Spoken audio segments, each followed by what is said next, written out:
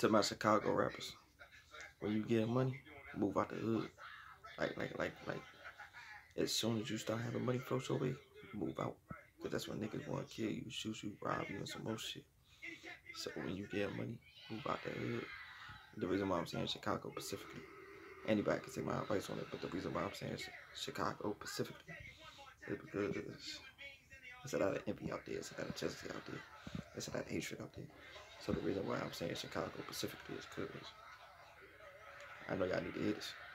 So like Chicago, like when y'all niggas start having money for y'all with, move the fuck out.